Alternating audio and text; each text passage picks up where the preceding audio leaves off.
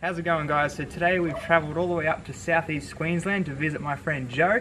We're going to check out his amazing reptiles. He has a bunch of blue tongues, monitors, and a lot of rare little skinks. So you're going to love this. Stick around.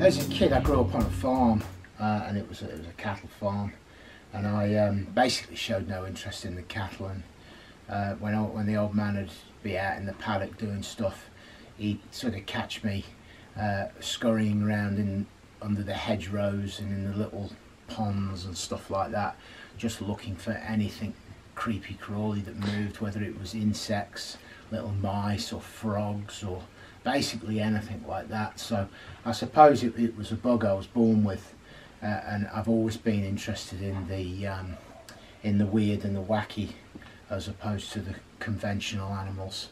And I would imagine to take that back and to pick what my first true love was, it was the frog. Yeah. Interesting.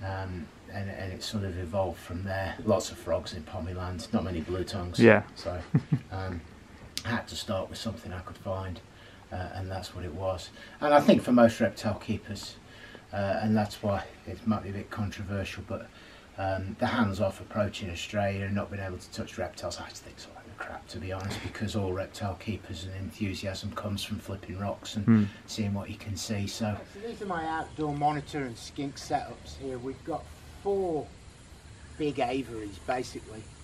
And they're essentially split down the middle. They're 6 meters by 3 meters.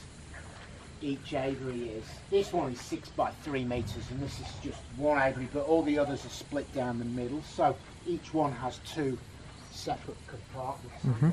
So, and they've got a hardwood base, and it's built up on rock, on top of wire. So it's essentially nothing can burrow out of there. So we've got perenties. Yep. I've historically kept all the big monitors, but of late I've sort of cut back a little bit as sort of I've gotten back into some skink species again, and I've hung on to my perentie project, and I've sort of then gone on in some of these. I've actually got some carpets in one of them, and I've got land mullets, yakka skinks, and you know, just some of the more cooler species that I personally enjoy. Some of the big monitors, I used to find all I was doing was throwing lots of food to them, and yeah, and really the only ones I was truly enjoying were the perentie. So it was like, just go with what you love, and yeah, so that's where I've landed now. Okay, so we've got a male perentie here. Now I produced this guy, he's 3 years old. He's produced his first clutch last season, so he's not full size, but he's sort of if you like, he's like an 18-year-old young pup that's just starting to hit the town, so to speak. Very slender, pretty big, but very, very, very agile. Very dangerous animal actually on a hot day, because he's not like one of the bigger, slower critters. He's actually very, very quick. And yeah, if you try and, when you're trying to feed him on a hot day, he can be at this door and taking food off you before you even blink. Fortunately today it's a cooler day, and you can sort of preempt his movements, but you can imagine on a 35-degree day you're probably actually better just leaving the door shut on a 35-degree day, because this guy, if he thinks you've got food, is a handful. Yeah. Awesome. Actually, you could say a handful. You wouldn't even get your hands on him. You wouldn't lay a glove on him. He'd get you. Far out. And that's that. That's why they're the king of the lizards in Australia. Yeah, and I believe when they're this sort of age, that this is when they're probably at their most dangerous too, because of that youthful sort of energy and speed and so on and so forth, and still can be a bit skittish too, because they're not quite sort of as sort of apex predator, not quite there yet like the big guys that let life pass them by, you know, where these guys still sort of think that, you know, they could have a potential predator, so they're very quickly on the front foot. And yeah, this guy is definitely on the front foot on a warm day. Oh. Okay, so in there I've got an adult pair of yakka skinks, and there's a couple of blotchies in there too. It's sort of cohabbed with a trio of blotchies and a pair of yakka skinks, Igurnia major, which are from out at the Brigalow essentially, and they're an endangered species. So seeing these guys in captivity and they're now being successfully bred is a win for the species, so to speak. Yeah. Yeah. Quite a large skink too. Yeah. Got some size to them. Love these guys. I've got 3 baby perenties. There's 2 of them in here. I think this is a pair. You've got a male there and a female there. You've just been introduced to Dad over there. So yeah, these guys hatched in August last year, so they're just pressing on towards 6 months of age and just starting to eat sort of weaner rats. I also chop up day-old chickens for them. As you can see, they've got 3 by 3 meters here and sort of plenty of space to bomb around. Awesome. For me, how'd you beat that? You know, yeah. That's reptile keeping, isn't it? They're just such pretty monitors right too. There, you know. So pretty. That is literally why I do it. When you look at that, yeah. You know, it's just to see that. And Mama lives in here on deeper substrate, so when she's had her male introductions, she's got a good deep substrate to lay eggs. So she's pretty placid, this girl. She as you can see, I can actually pick her up. She's puppy dog tame. She's just huffing and hissing because that's what she does. But that's what goannas do, I suppose. Yeah. But she'd sit on your shoulder and yeah, she's pretty. She's just going through a shed at the moment. Underneath all this, we'll get a nice pretty lady again eventually. But just at the moment, you're shedding out the old clothes, aren't you, love? Yeah. Okay, so I've got land mullets in here. They're quite elusive, as you can see. I don't know whether we're going to see any, but what I've done is set up a sort of a terrain for them that holds plenty of water. These guys like the rain and a bit of a tropical environment. If you go, say, down to the Gold Coast hinterland and look in the rainforests, you'll find these guys. And that was sort of my thought process here. A nice deep mulch that holds some humidity, hollow logs, and then some of these guys here, which, as you can see, hold a little bit of water in the... Yeah, the bromeliads. Yeah, the bromeliads. I've forgotten the name then. It's and they actually get up, the mullets do, and have a little drink out of the little water pockets that are in the bromeliads. And I've also got a sprinkler here, and I'll just give it a bit of a blast. Awesome. It'd be nice if we could see one. So Joe's also got some snakes outside, which is really cool to see. Yeah, these are some of my carpet projects that have sort of evolved over the years. These are mixed blood projects with some of the mutation genetics in there. And this is a nice big female here that, yeah, happily bite you. Won't you, darling? Yeah. So she's 50% bredli, nice. albino. And beautiful. There's 4 at one, there's another one coming there. Usually when I come out here, I've got food for them, so... yeah, they're used to it. They're used to it, but as you can see by the condition of them, they're not underfed either. It's cool to see them use all the space. Yeah. Again, same thing. That was, moving out here and having some space. I wanted to sort of really have a think about what I wanted to do and what I wanted to keep, and set things up that really utilised and enjoyed the space. Yeah. Rather than stuff that really didn't do well in captivity. Stuff that just seems to thrive in the space that you give it, And these guys definitely thrive in here, don't you? Hey? Okay, so raining today. You're not going to see many animals in my blue cages, but in a way it's a good thing because it gets to show you how they really work. I mean, we've had days and days of rain, and as you can see, there's no rain settled on these cages at all because the way I set it up, these they're shade sails, but they also double purpose into rain relief. The rain just lands on them and runs away, and then on hot days I have these covers back and these still on, so they actually reflect sunlight too. And then on the cooler days when it's nice and sunny, I just pull the lot off. Perfect. A little bit labour intensive, but enables me to keep stuff outside all year round. And with the Australian extremes, I can keep animals in these all year round without any dramas at all, as long as I manage these tarps effectively. So we will just have a look at a couple of critters. So what are you keeping outdoors at the moment? What goes well out here? All my blueies at different times can stand a bit of time outside. So some geckos on there. Gecko on there, and then. But my blotchies all year round. So this is one that you're particularly interested in. This guy's in slough, so that's a super pinstripe. Beautiful. And next to it there, that's his mother there. So. Oh yep. Yeah. I know Cooper, these are your favourite, that's why I went for these cages just to show you a couple of blotches. So we've got that one there, and then in here we've got there you go. The example blotchy. And this is everyone's, a lot of people love this one at the moment. That thing is insane. Yeah, I just managed to get this replicated properly this year, so I've got a small handful of these now. And like any good reptile, Madam has pooped in her water. Classic.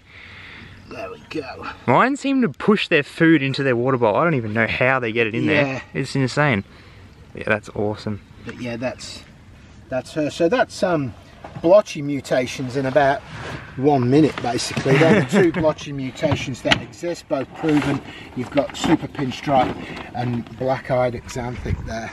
Okay, so let's go and have a look in the reptile room and how I've sort of got it set up. It's a bit of a crypt, if you like. It's sort of well packed in there, but as it's underneath the top level of the house, it sort of solved all my thermal issues of when I used to have it in a big tin shed. So on hot days it stays nice and cool down here, and on cold days it stays retains warmer, the heat. So my ambient temperatures changed from this sort of range down to this, and as any successful reptile breeder will tell you, if you can keep your ambient temperatures in a narrow bandwidth, you are more than halfway there. Yeah, makes it much easier to manage. Yeah, of course. So, all right. Yeah, so it's as with most sort of serious reptile keepers that are breeding morphs and so on, it's a bit of a rack central. Well, we've got a bank of enclosures along here, which has got sort of more carpets and some skink species in, and then we've sort of got the engine room of all my blue tongue adults in these racks. Now these guys will spend typically half their time in racks and half their time outside. Awesome. And I actually think that that's probably the key to a lot of my success, is that my animals all get to go outside, as to what you see, whether it's snakes, lizards or whatever. They all get to go outside, and I think, you know, these animals have evolved outside, and I just don't think there's an argument to suggest that UV and etc. And outdoor conditions doesn't help these animals, which it actually clearly does. Got some skink species here. We've got a couple more yakka skinks. I was hoping this girl down here might have a couple of babies in her, but doesn't seem to have done much yet. She was mated, but yeah, so I just got her under observation.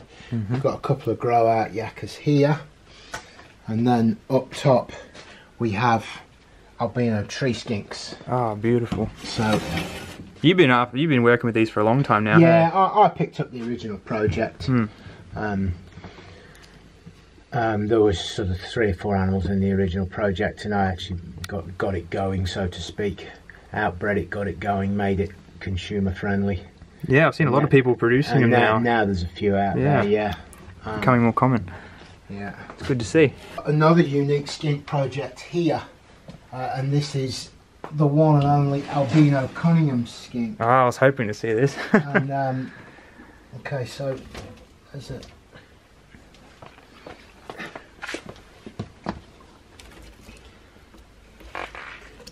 Wherever she is, she'll be in here somewhere. I'll find her.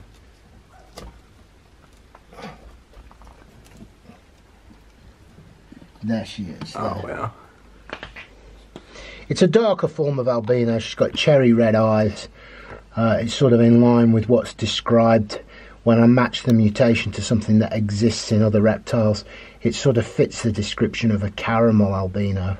Yeah, well, as you can see the contrast to its sibling there. You know, it clearly is an albino, but I don't know whether I don't think it's a classic T negative albino. I think it sort of sits more towards the caramel or T plus side of the spectrum. Yeah.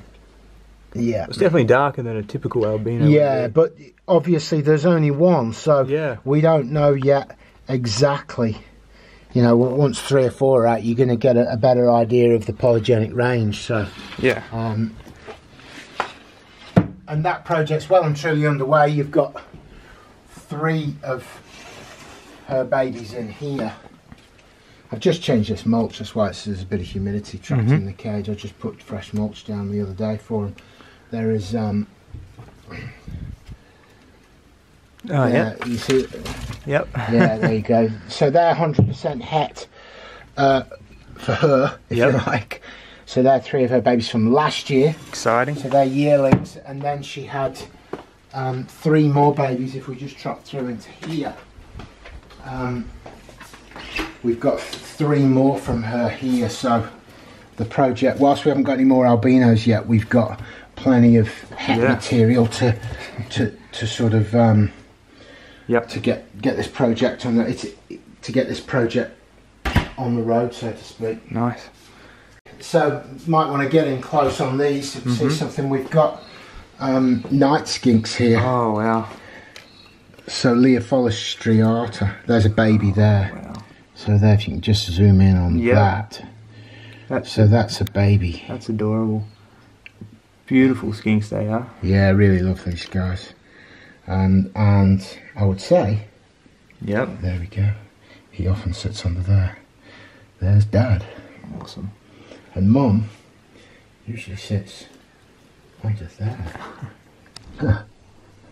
It's funny how they find their own little spots. I and always know where they are, it seems to be, and the baby seems to take his residence in there, and they, yeah. Pair of Agurnium McPhii. Oh, yeah. As you can feel in the cages, they're very hot. I'm a big believer in keeping reptiles hot. I keep them hot. Yeah, you want to see that activity. Spike. Yeah, you know, and when you keep animals outside too, you realise just how warm they get. And you literally are given an example of how you need to keep animals, you know. And that's what I decided I wanted to do. I wanted to really focus on my skinks again. You know, with that albino Cunningham project, I really want to give that some depth, you know, and hang on to stuff. So you just build and build and build. So Yakka skinks, Cunningham skinks, land mullets, blotchies, and all my blues. At the end of the day, that's what I always loved. I've always liked playing with monitors too, but when it comes to it, I'd sooner have something like an Agurnium McPhii there than an emerald tree monitor. Yeah. Believe it or not. Yeah. That's probably pretty controversial to some people, but I do it because I love it. Yeah. It doesn't matter whether it's $100 or 30k at the end of the day. I keep it because I like it. We've got the 3rd baby perentie there. I like to keep one inside. It's my little buddy, this one. Okay, so I know we don't have much time, but I'm going to just give you a little rundown on some morph stuff. So some morph blueies, obviously. Here, and we're going to look at some of the stuff I've produced this year. So this is a moon glow. So this is visual white northern, visual albino, and visual anery. So yeah, that's basically a flash white albino. Amazing. And then when you compare it to the opposite, your hypermelanistic albino, your lava here, yeah, you can see it. So that your lava is obviously your albino plus hypermelanistic, and they're your 2 extremes that you can sort of aim for with albino anything really, high orange or high white. And I don't think you'll get a better example of that contrast in albinism than those 2 critters there. A couple of projects that are sort of still in their infancy in Australia. We're just starting to release a few of these guys. You've got your T plus albino here. So this is a softer form of albinism. It doesn't have your red eyes, but what it does do, it takes away all the black pigment. Well, it doesn't actually take it away, it denatures it and leaves sort of a lilac-y, lavendery hues where the black should be. Personal favourite of mine. I like, as I said to you before, I like the softer, more subtle mutations as opposed to some of the more extreme stuff. Some of this stuff seems to retain more of the wild type features for me, and it sort of hits a nice balance, you know. Beautiful. I keep the stuff pretty simply, you know, when it comes to the babies. Easy to clean, newspaper, plenty of stuff for them to get underneath. I can see what's going on. I get to see what the poop looks like, and that's pretty important. Any decent animal keeper is not scared of a bit of poop. Yep. And if you've got them on too much sawdust or too much loose substrate, you know, you're not going to be able to keep track of that. Here's a project here that was fortunate enough to pick up sort of 12 months ago. I haven't had any breeding success with them yet, but they're sort of reaching adulthood. It's going to be a bit of a challenge because anything outside of its range is always hard to do. So, and obviously we're not in Western range here, so we've got a pair of these guys here. Wow. And they're very much a reduced, I call them the white westerns. The actual best example of them is actually outside. I forgot to look at that while we're out there, but yeah, that one there gives you a damn good idea of how, you know, these guys are virtually, So, and that's a pair. That's probably the biggest, most robust pair. So that actually holds the key for me. The most visual animal is a small animal, and quite often the case with mutations, they need a bit of work. Yeah. And I think if this project is going to be replicated, it's going to come from this fella here. Okay, so we just saw Mum out there, the exanthic blotchy outside there, and I was fortunate enough to get this project replicated this year. For a reason I'm not sure yet. I don't know why these guys ain't as white as Mum, but we've certainly replicated the exanthism. As you can see, we've got black eyes and we've got no orange or yellow pigment, which is punctuated when you look at the heterozygous sibling. You can see that orange in the eye there. And the more standard lowland blotchy coloration through that animal. So still an ongoing project, but very much alive and kicking.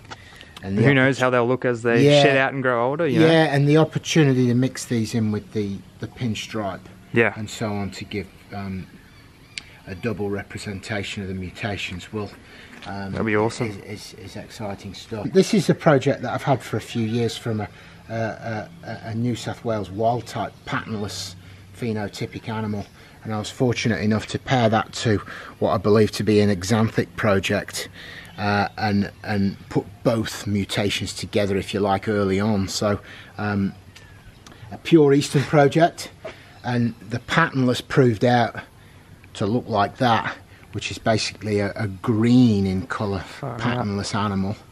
And then when you put the exanthic overlay on the top, you've got patternless with black eyes, and honestly, I mean, you can see these with your own eyes. These are as good as anything out there, I reckon. They're incredible.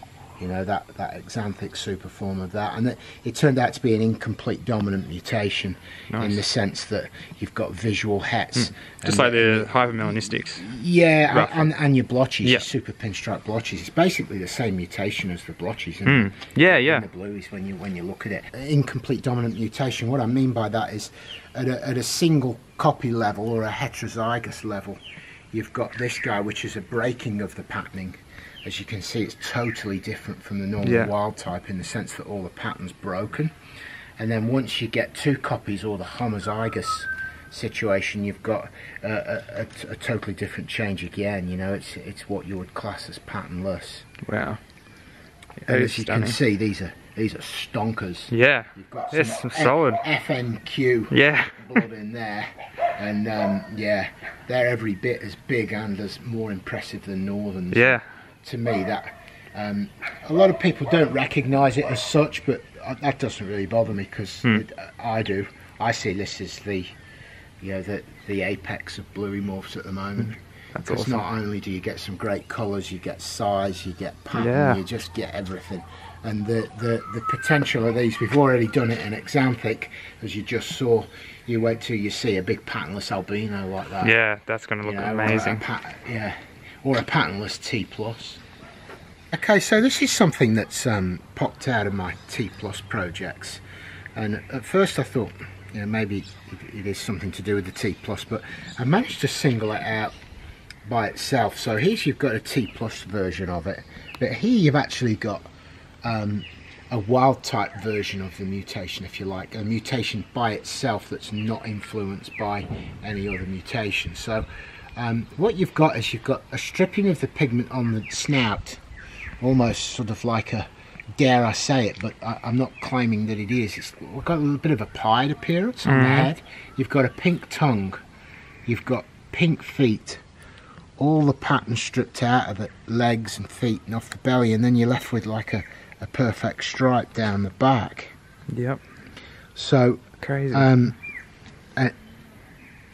Yeah, and there's the T+ version of it, and it also disrupts the pattern on the second half of the tail. So still in its infancy. Again, I don't really wish to name it, to be honest. It's just something that I found that I can replicate, and it'll be interesting to see the capability of it when played with a bit further and mixed into other mutations and so on. So that's awesome. Exciting. One of my favourites. So here's some other newish blue tongues you haven't really seen before. This is a blackout, so it's a hypermelanistic and a black-eyed anery. As you can see, it has no orange pigment under the belly there, like you would normally get on a hyper. And then this is a T+ combined with a white northern. And wow, this thing shines, absolutely glows. What a beautiful animal in there. Complete opposites, black and pearl white. So, most people know me as the bluey guy, I know, but I've always had a strong interest in morph carpet pythons, and a particular project of mine that I wanted to sort of try and achieve was to try and match the intensity of orange in a carpet python to that which I sort of already achieved with your lava blue tongue. And what I did was I got a hypermelanistic breadlie, not a classic mutation in itself, but basically just a really dark breadlie, and paired it to an albino to see if I could pull out some of those orange colours that you can see are so strong in a lava blue tongue. And I think you can see with this girl here, this animal's a year old, produced it last year, you can see that we're basically there. Yeah. And those carpets that you could see being kept outside, they're sort of the parent het material to this, if you like.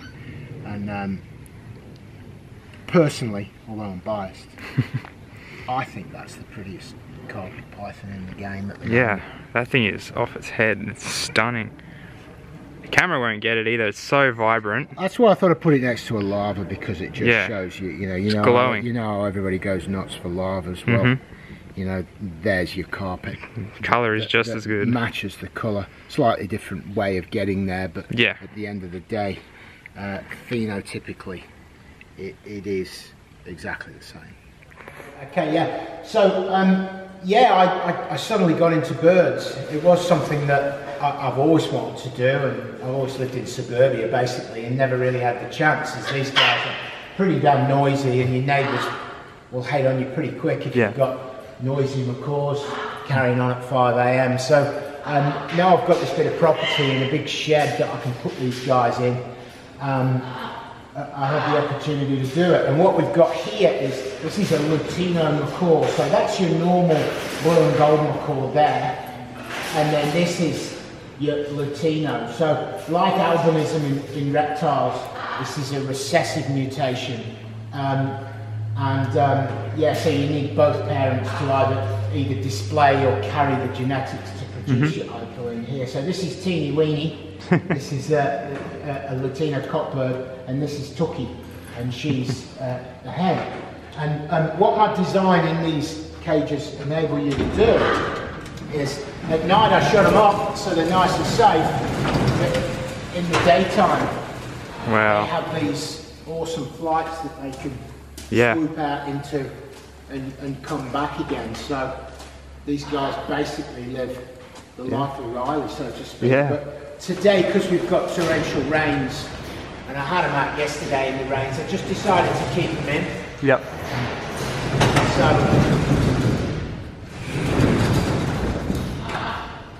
there you have it. I love it. Such a good, simple design too. Like it's easy to do and works amazing. Hey. Oh, yeah. Yeah, well, it seems to have worked so far. So, and these guys are happy, aren't you, mate? Yeah. Awesome. Okay, Cooper. So what we've got here is we've got a blue and gold macaw mutation. These are still quite rare around the world and in Australia. It's called opaline. So there's your opaline there, and as you can see, it's a bright yellow bird compared to your normal blue and gold macaw, which is there. And what that is, that's a sex-linked mutation, different to what you see in reptiles, whereby all you actually need to make an opaline macaw is a male that carries the genetics. Yeah, so right. if you have a male that carries the genetics and put it over a normal hen, you'll get an opaline female. But then to make an opaline male, you actually have to have a male that carries the genetics over a visual female. So if you like, she's a visual pet. Yeah.